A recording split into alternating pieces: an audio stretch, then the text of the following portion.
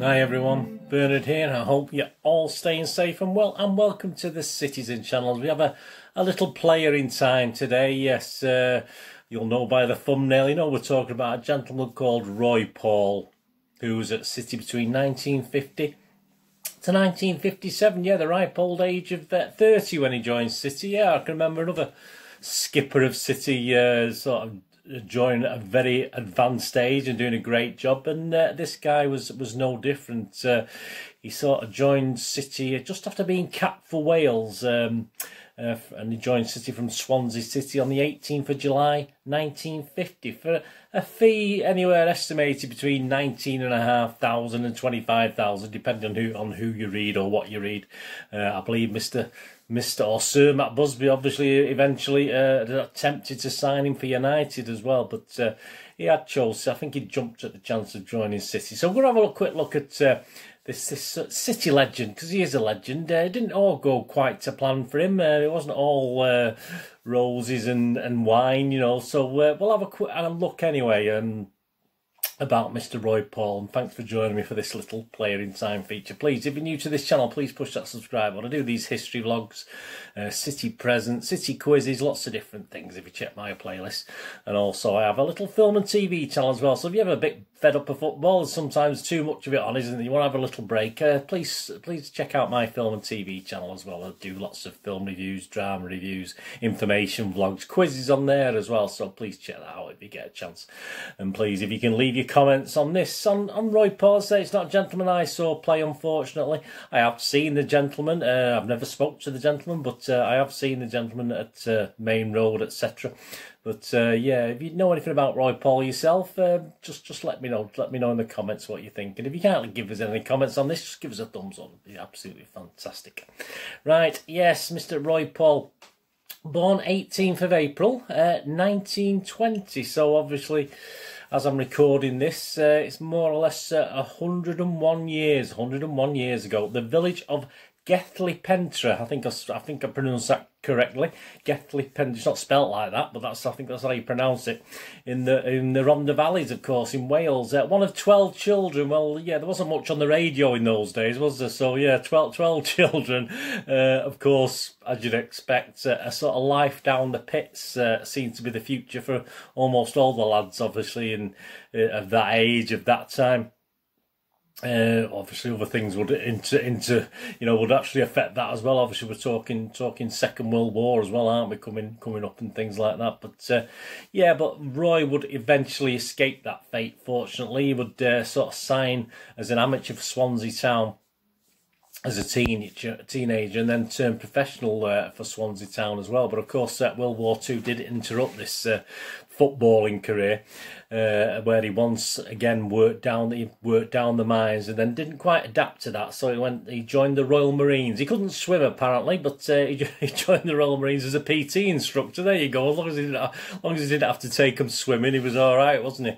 And he played wartime football, of course, depending where he was based. I mean, he either played up in Swansea or he played down. He was based in Devon, so he played down at for Exeter City in the war years, which is what a lot of footballers did, of course. Once the war was over and won and done and dusted, he did eventually make his league debut for Swansea City, and after further 4 seasons, yeah, he fancied a change. The lure of money and South American football sort of came calling for a lot of British players at the time. And he was offered literally, I think he was offered about £3,000 to sign for this Bogota, Colombia, is it? Bogota, £3,150 a month. I mean, this was a king's ransom compared to what they were getting paid, obviously, over here in England and Wales, etc. There's going to be other perks on top of that as well. But a couple of things he didn't like, obviously. In those days, well, I suppose it was similar now, I suppose. I mean, you would, obviously the crowds were kept off the pitch by barbed wire and armed police and big fences, so he didn't quite like that side of it. And I believe there is a rumour he did like a drink, this Mr. Paul. He did like a little tipple, to say the least, obviously.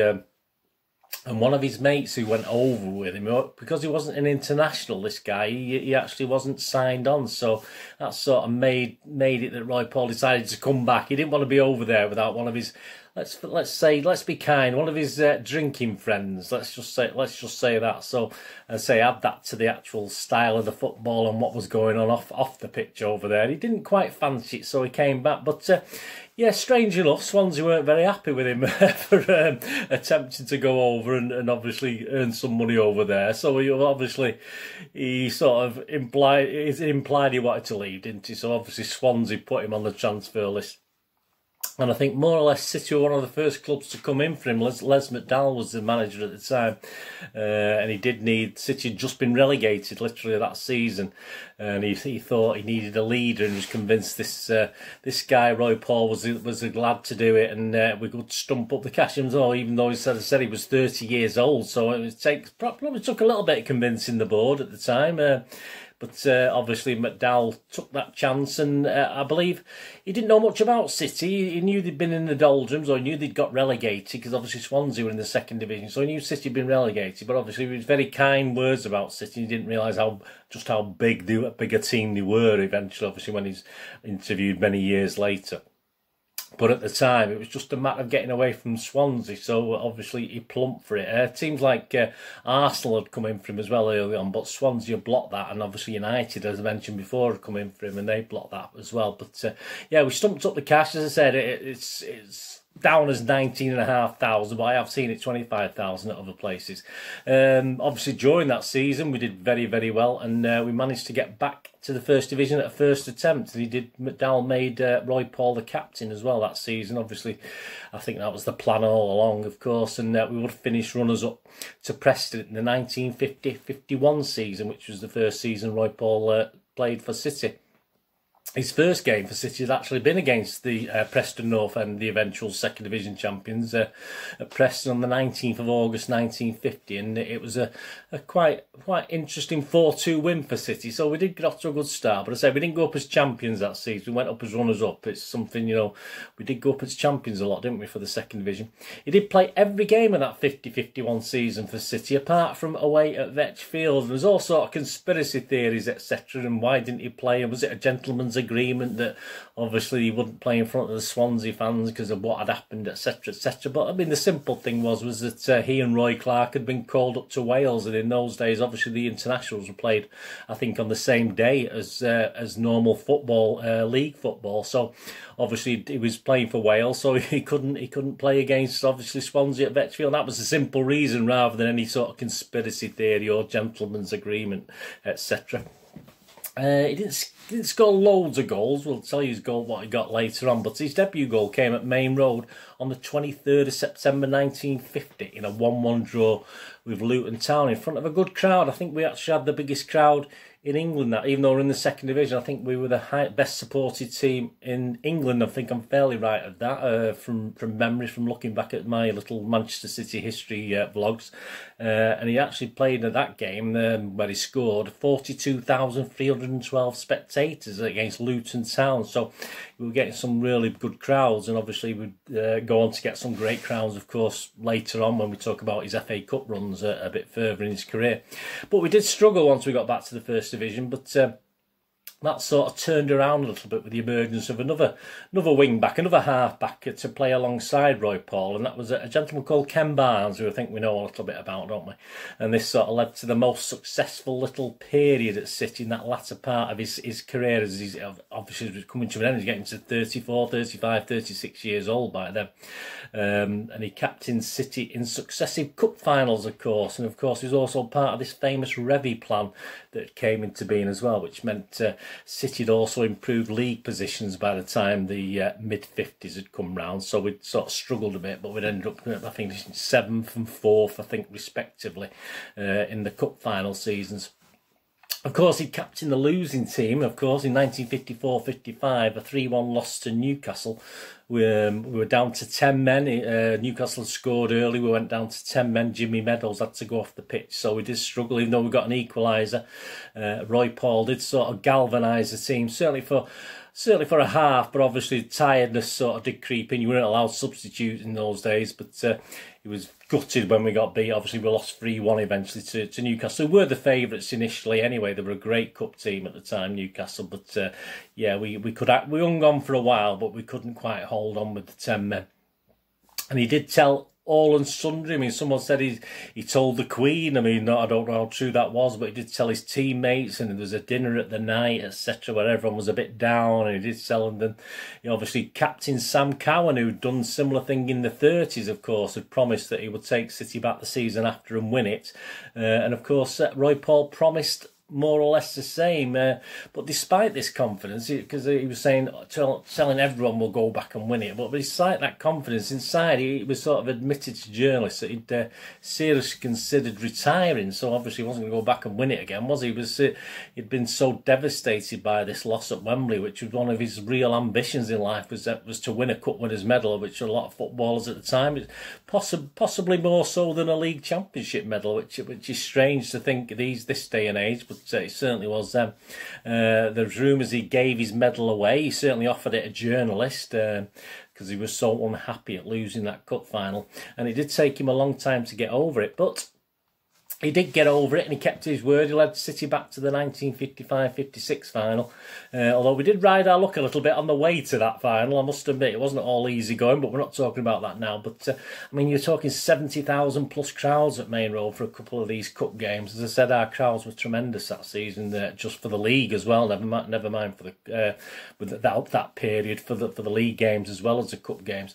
And obviously this time it was a 3-1 win for us this time, as opposed to a defeat in obviously what became known as the Troutman final in the end. But yeah, sort of overshadowed other things that had gone. In fact, he had considered actually taking Troutman off. Obviously we were winning the game at the time, obviously with only 18 minutes left or so. He had sort of asked Bert if he wanted to go off, and Bert Troutman, no, he asked to stay on. So obviously Roy Paul as captain almost made the decision to take Bert Troutman off, because obviously he was in obvious pain, but obviously that was a captain's decision to keep him on, and obviously it all worked out okay in the end, didn't it? But there you go. I mean, a journalist at the time said, obviously accounting, I mean, Troutman got all the glory, obviously, but that Roy Paul had one of his greatest City games ever at that Wembley final, and inspired City to victory, of course, at the ripe old age of 36 by now. So he was, even in those days, that was a good old age for a footballer. And of course, we won that cup, and his first job in the Wembley dressing room was actually getting all the players to sign the ball, and then he presented it to his son, apparently saying, "Never lose that, son. It was the ball that won the cup for your dad." So there you go. That must be a great thing. I mean, he even managed apparently to, let's say his drinking friends. He even managed to smuggle some of his drinking friends into the changing rooms from the Rhondda Valleys as well after the FA Cup, and they were drinking out of the cup, etc., etc. So, yeah, I mean, a couple of the players did say it was like a Welsh village pub, all the accents, etc., in the dressing room afterwards. Yep, so that was his sort of. He did stay at City another year. We didn't do too great, unfortunately, but he did leave City after the 56-57 season. And his last actual goal for City came in a 2-1 win versus West Bromwich Albion on the 30th of March 1957 at Main Road, in front of a crowd of just 26,371. So they'd dwindled a little bit. Perhaps it had, don't know where they'd all gone, but there you go. His last game was actually at Goodison Park for City on the 22nd of April 1957 in a 1-1 draw. He joined Worcester City, a non-league club, as a player manager. This sort of allowed him to commute from his home. Home is where the heart is. He was a real homebody as well. He loved Wales, but that allowed him to commute back from his home in the Rhondda Valley to Worcester and back. And even at Worcester he had a little bit of glory. And Worcester fans, apparently, the older guys to this day, would remember how he inspired them. A non-league Worcester City at the time, don't forget, actually beat Liverpool 2-1 in the FA Cup. So there's the achievement in 1959. So he inspired that. And it was very soon after that a certain gentleman called Bill Shankly took over at Liverpool as well. So there you go. He probably inspired a change in management, and we know how that went with once Bill Shankly went to Liverpool. Well, that was another moment of glory for him. He sadly blotted his sort of legend status. So this is the sort of ups and the downs with City. He's actually sold stories to the newspapers claiming he'd accepted bribes while playing for City to throw games against relegation-threatened teams. obviously most people think this was done just for the money, just for the money. He'd done with football. Football had finished. He was trying to earn some money. Teammates, of course, were shocked by this and couldn't understand what he was talking about. In no way were they party or had any knowledge of this. But most people think he just did it to actually earn money and just for the sake of actually getting some extra cash, etc. But so that was sort of did blot his copybook a little bit, unfortunately. But as I said, he'd been done with football. He was earning money driving miners to various pits, and he'd become a lorry driver, etc., etc. And despite this sad chapter, obviously, and the sort of bit of a bad taste in the mouth, teammate and friend City legend Roy Clark said of Roy Paul, "I doubt if City ever made a better signing. He was regarded as the finest captain the club had ever had, and no one of my generation would argue with that. We used to call him Killer. It wasn't just the opposition he frightened. Any City player he thought were not pulling their weight would risk getting a backhander, but he was also protective of his teammates, and if any were having difficulty, he'd switch positions for a few minutes and sort them out. He was a true leader of men and deserves to be remembered as Man City's finest captain of all time." That was from Mr. Roy Clark. Welsh football legend John Charles, look him up if you don't know him, if you're a bit of a younger guy and you don't know him, cited Roy Paul as his idol when he was a schoolboy. Newcastle legend Joe Harvey, another guy, said of Roy Paul, "When I want to show a youngster how a wing half should play, I take him to see Roy Paul. He is the complete wing half." And even our own Joe Mercer, as I said, had tried to sign him for Arsenal, had said he was one of the best footballers he had ever seen. Yet for City, he made 294 appearances. That's not too bad, is it? In 7 seasons. I mean, it was up in the, looking at the stats there. I mean, I think his lowest turnout in the league was 35, 36 games. There's some stats on screen there, you'll see it there, but that's not too shabby in 7 seasons, isn't it? And he actually scored 9 goals in total, so not too bad, but that wasn't his main trait, obviously.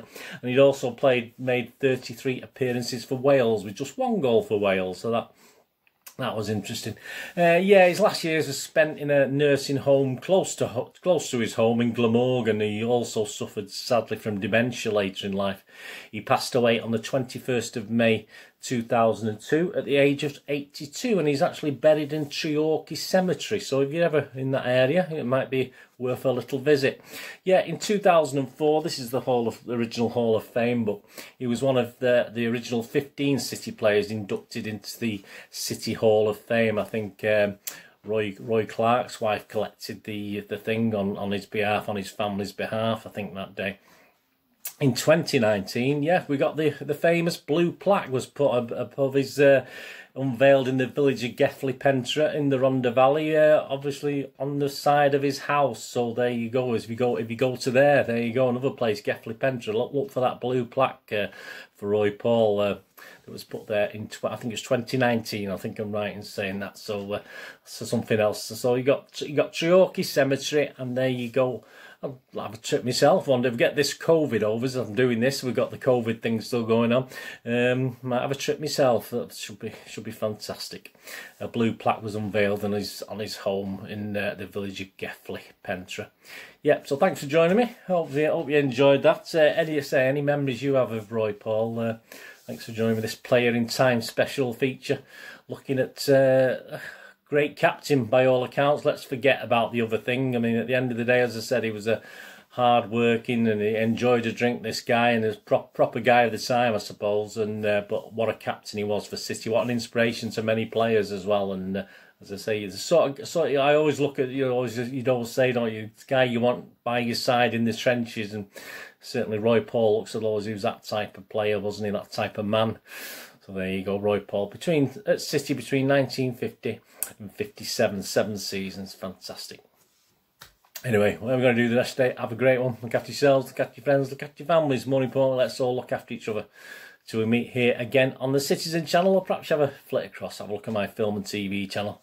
All I ever say is please stay safe, Blues. Come on, City. Thanks for watching. Bye for now.